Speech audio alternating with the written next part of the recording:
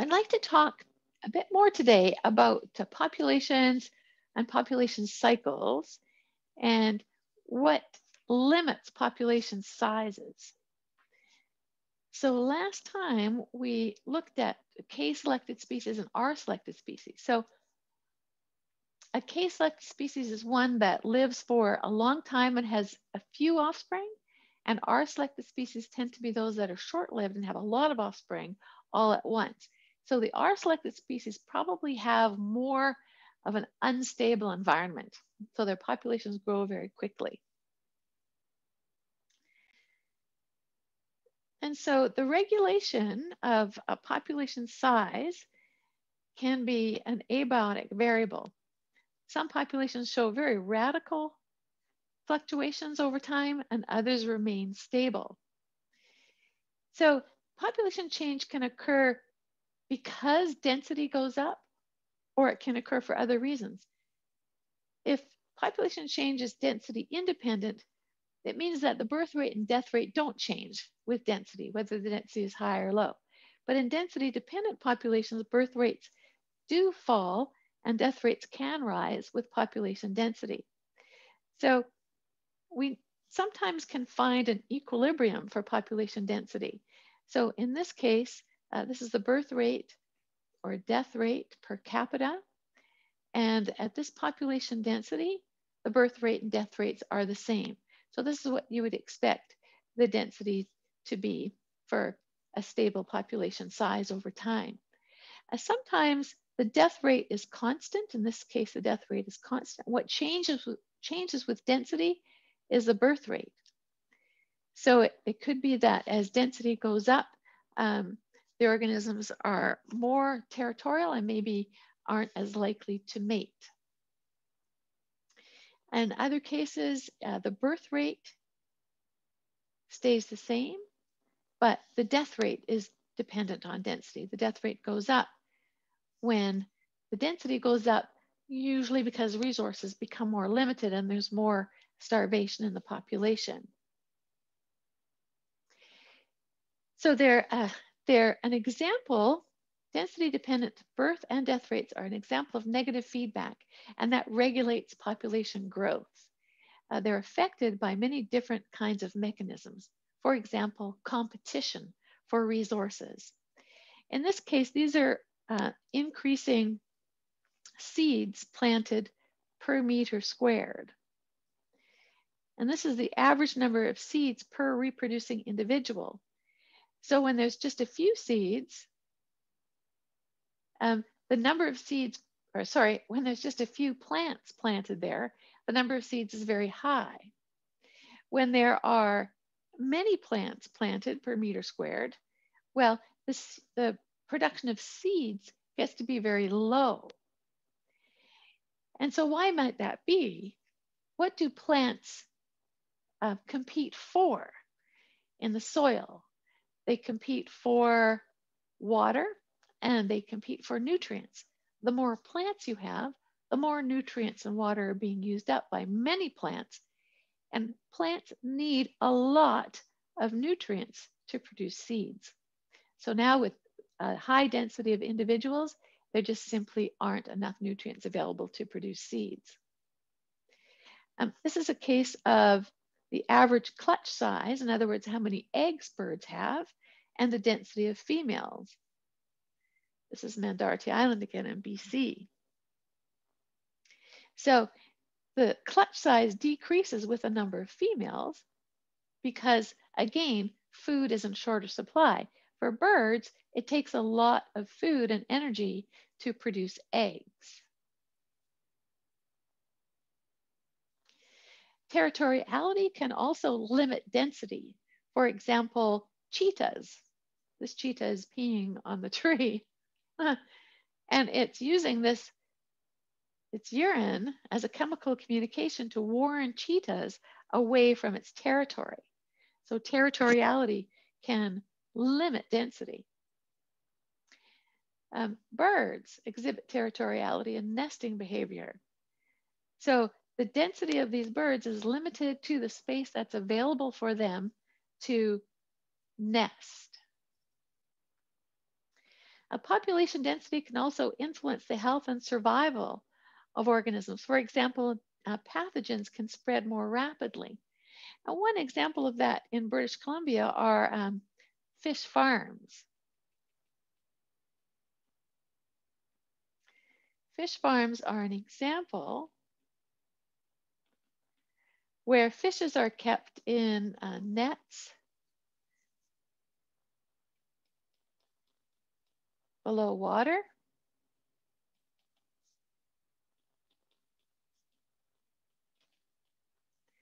So they have high densities of fish, and they can increase the number of sea lice that infect the farmed fish. And in some cases, the sea lice can escape outside the nets, and those lice may conceivably affect other salmon species that are swimming nearby.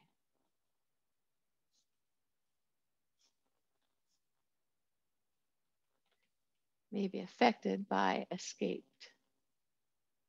lice. I was in a group for a while called the Wild Salmon Circle, and for 3 years we had rallies and tried to increase awareness for fish farming so that we could get some fish farms off of the BC coast. They do cause some problems, fish farms. Atlantic fish are raised in fish farms, so I stay away from Atlantic fish for that reason. As prey population builds up, predators may switch and feed preferentially on that species. So that can also occur. They consume a higher percentage of the individuals of a particular population. Toxic waste can also contribute to density-dependent regulation of population size. So for example, in wine, as yeast populations increase,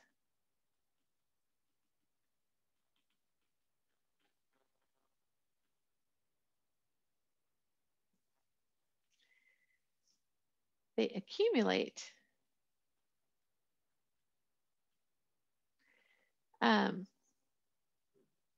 alcohol during fermentation. So yeast, which is a single-celled eukaryote in the fungus group, yeast gets its energy by fermentation, not by aerobic respiration. But yeast can only withstand a certain amount of alcohol.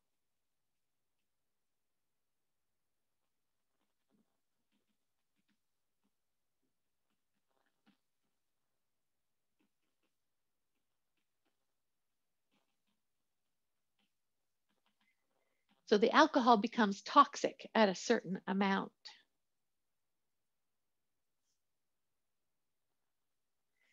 For some populations, intrinsic or physiological factors appear to regulate population size. So for example, behavioral changes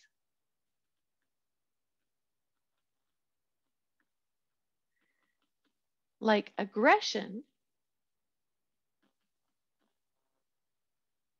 can replace breeding behavior.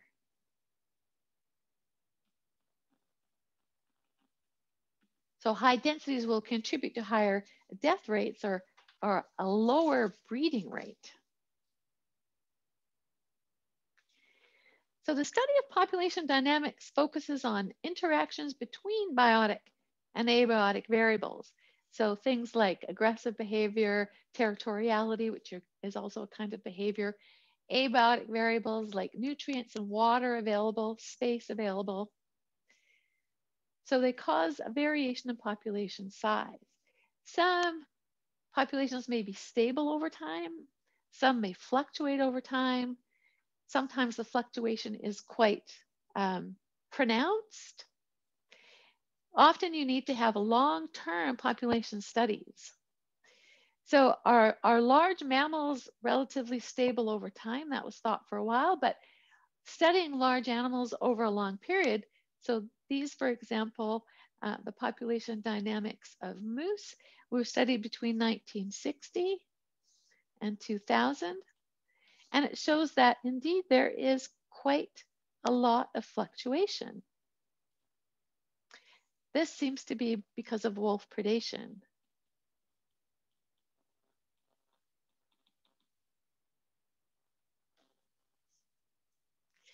This seems to be because of a severe weather event.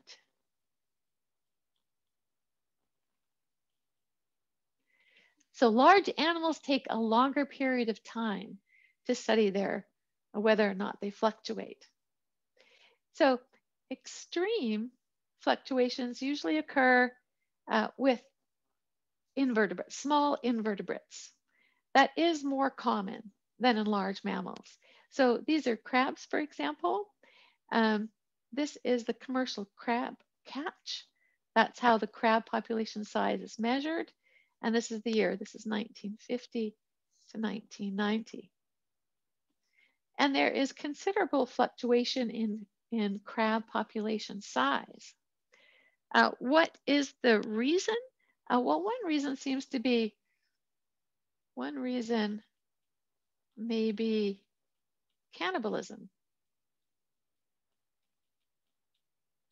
So as the crab population sizes get larger, they start to feed on each other because they get to be quite easy to catch.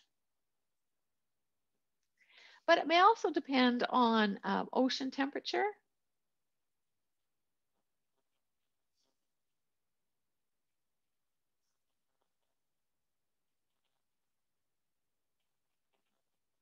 So they're in an intertidal regions usually.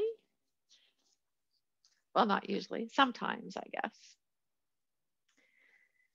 So there may be biotic factors like cannibalism, or there may be abiotic factors like ocean temperature. So a metapopulation are groups of populations linked by immigration and emigration. So not living sympatrically, but living in different areas. So there's an example of islands and areas off of the Haida Gwaii. So say, for example, you've got several islands here. And you have populations of, these are otters. And you have population of, let's say, sea urchins.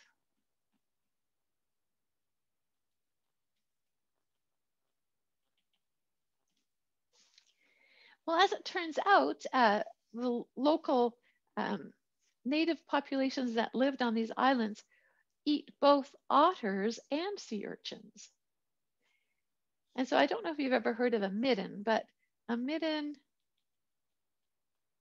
is an area of refuse, so garbage essentially. And usually things are discarded of in the same area, so you end up getting layers of garbage. And it turns out that in some of these middens, there would be a layer of sea urchins, and then there would be a layer of otter bones, and there might be another layer of sea urchins. I'm simplifying this a little bit, but another layer of sea urchins, another layer of otter bones. So it turns out, for example, in this population here, on this island, island number 1, that sea otters were hunted and captured and eaten. And so the diet switched to sea urchins. But then eventually, because of this metapopulation, there are sea otters elsewhere. sea otters could move into the area, and then a few years later, there would be sea otters again in that area.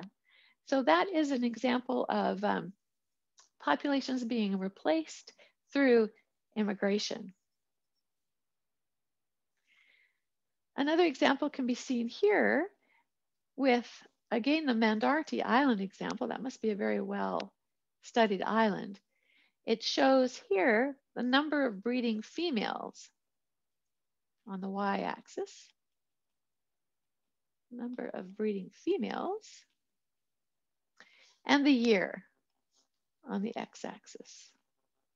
What happened over time? On this one island, we see that this population of finch, it's a finch, dropped severely, probably because of a hard winter, and then went up again in population size. So fluctuated considerably between 1988 and 1991. But there are other populations that exist on different islands, and the population of those individuals stayed about the same. They didn't really fluctuate very much because the individuals could move from island to island, keeping the population more stable overall. Some populations cycle in what's known as a boom or bust cycle. So the population grows significantly, and then all of a sudden it drops. It grows and it drops. So one important thing to note when you're looking at graphs is be sure you look at the axes. So for example, this axis here shows the hare population here in numbers. Hare population. And that's in black on the graph. That's the snowshoe hare. And the numbers are quite different than on the other side of this graph. We have the number 0 all the way to number 160. The other axis here, this side of the y-axis, shows a lynx population. Here is the lynx, a beautiful animal. Here's the hare trying to escape.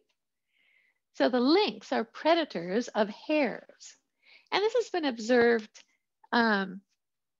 in the Yukon, in Kluane Park. That's where a lot of research is done on the lynx-hare relationship, also on marmots and bears. A lot of really good research has gone on up in the Kluane. But these numbers are quite different, aren't they? They start with 0. I should put this in red, sorry. 0 to 9. And that's what you would expect because the lynx is probably the secondary consumer in this case. It's higher up on the trophic level, so there will be fewer lynx. So if you just were to look at the graph and think, what is causing that? You would probably immediately think lynx. Because as the hares go up, the lynx go up. And as the hares go down, the lynx seem to go down. They do seem to be following the trend of the hares. But there's different reasons for that. Hare cycles, they could be due to winter food shortage. There was experiments over 20 years. And in spite of food sources, so I don't know exactly how they did these experiments, but I imagine they were exclusion experiments where resources were made more available or less available. It turned out that the population fluctuated anyway, regardless of resources. Yeah. So field ecologists also placed radio collars on hares. And then they found them when they had died to determine the cause of death. And it turned out that 90% of the hares were killed by predators and had not died of starvation. So what is the reason for boom or bust? It could be a top-down effect by the lynx or a bottom-up effect by food resources.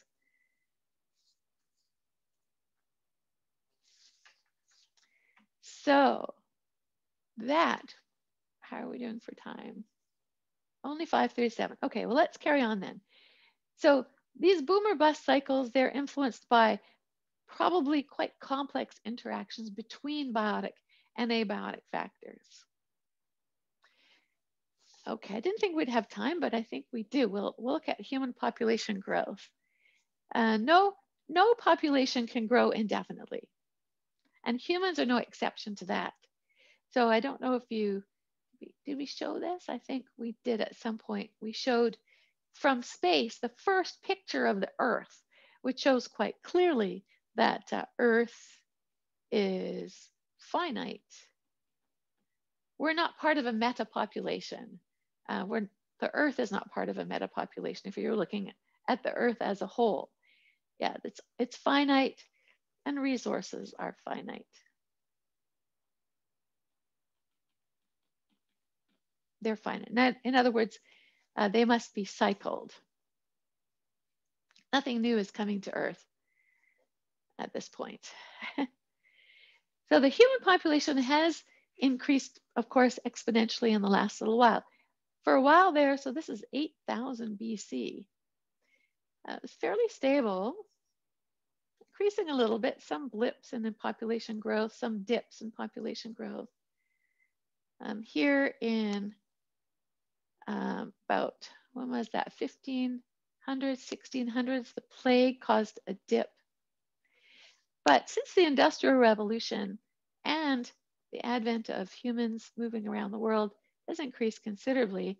Now, this is an older graph, so let's move that up to 7. What are we at now? We're not at 8 billion yet, but it's at least 7.5 billion. So really increased a lot, the human population growth. But global population is still growing, but the rate of growth began to slow about 40 years ago. So this shows on the y-axis percentage increase per year. And the rate has declined. The last I had there is 2003, but the rate is still declining, the rate of growth. So it's still growing, but it's not growing quite as quickly as it has before. So to maintain stability, a regional human population can exist in 2 configurations. For 0 population growth, there could be high birth rates and high death rates, or low birth rates and low death rates. So a demographic transition is the move from one toward the other. So this is looking at birth or death rate per 1,000 people. And you can see over time, this is way back 1750, 2050 is estimated from there, but that this does seem to be occurring. So birth and death rate seems to be going down over time. And that is associated with generally with factors in different factors in developed and developing countries.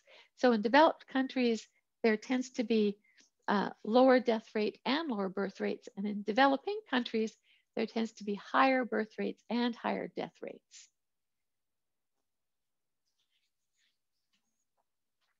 Nevertheless, the birth rate and survival has outweighed death rate and mortality. And that's why the global population is rising so considerably. So age structure is an important demographic factor to try and predict future growth trends. So an age structure is the relative number of individuals at each age. So you'd expect if there are a lot of very young individuals, then the future growth rate of the population will be higher. If there are currently a lot of older individuals over reproductive age in a population, you would expect the future population rate to be lower. The maturation of Humans is about, well, it depends where you are. I think in developing countries, I think it's lower. The time of maturation, in other words, puberty is about 12 or 13, I think. In developing countries, it's a little bit older. But it is at the middle ages, not the very young and not the very old, at which reproduction occurs. So here's the age structure, which is represented in pyramids.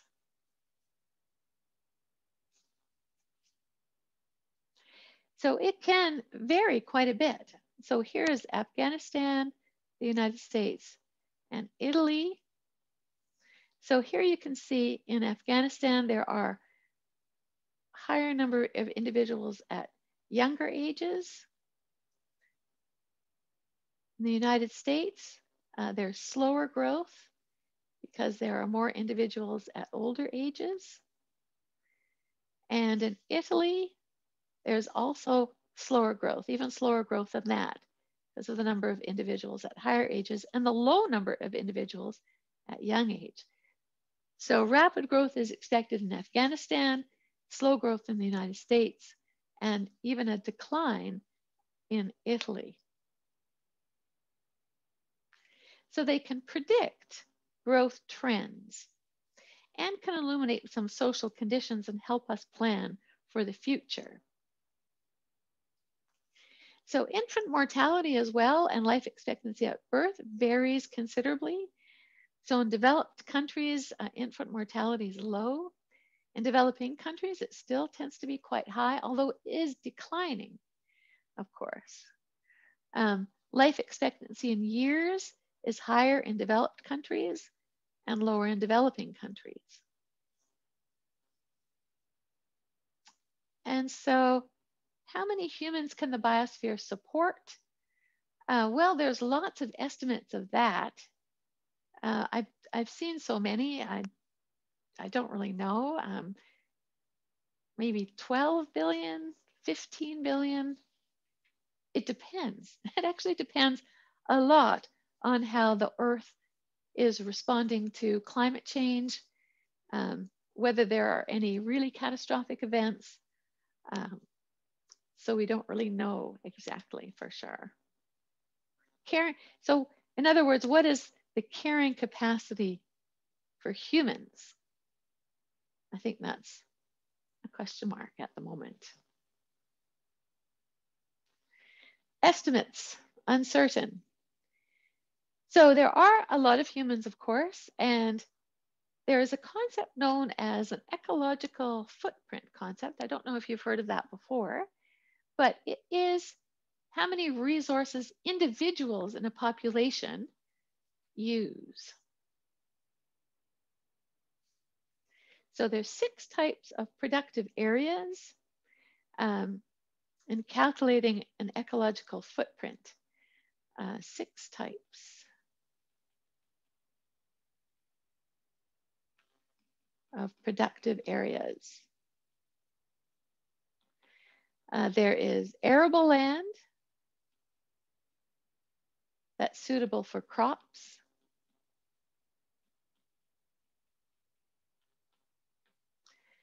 Pasture for domestic animals. Forest, ocean, built up land, and fossil energy land.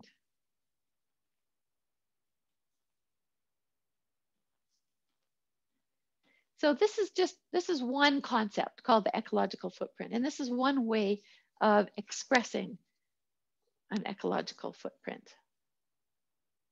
So here are 13 countries using this method, showing the ecological footprint. In other words, how many hectares per person are required. So this is 0 hectares, and this is 16 hectares. And this is available ecological capacity hectares per person. This is what's available. This is the footprint. This is what's available. This is the footprint. And so there is a correlation between what's available and what is used. That's shown by the best fit line here. And where different countries fall. So the world is sitting about here. India and China are low on the scale there. Sweden, Canada, and Australia seem to be up at about 8 or 10 hectares per individual. New Zealand, fairly high. So that gives an idea of how much land is required and what our ecological footprint is. At more than 7 billion people, the world is really an ecological deficit at the moment. One thing I wanted to mention is that so problems that are identified are overpopulation and overconsumption.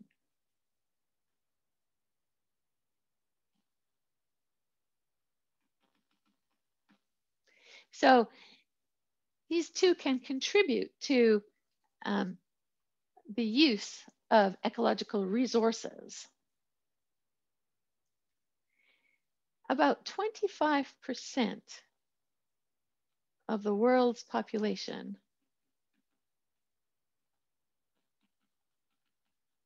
uses about 75% of the world's resources. And those tend to be in your developed countries. Europe, Canada, the United States. So that means that 75% of the population uses 25% of the world's resources. And so I learned this a long time ago in what was I taking then? Conservation biology, I think. Yeah. And I asked the instructor about, I asked him why he didn't talk more about this, about 75, sorry, not about that, about this, 25% of the population using 75% of the resources. That's an awful lot. It seemed to me that even before overpopulation or population size becomes an issue, the consumption of resources would outweigh that issue already. Of course, both are issues.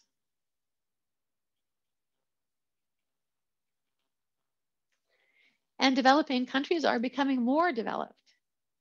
But in some developing countries, you know, it's like 30 children take up the amount of resources of one child in a developed country. And that's not an exaggeration.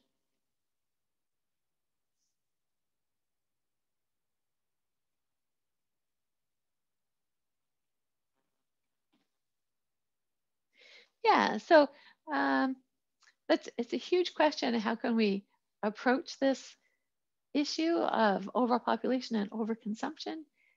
Those are big issues. I think awareness and education are two of our biggest tools. And so I'd like to end there and we can have maybe a short discussion. Thanks for watching.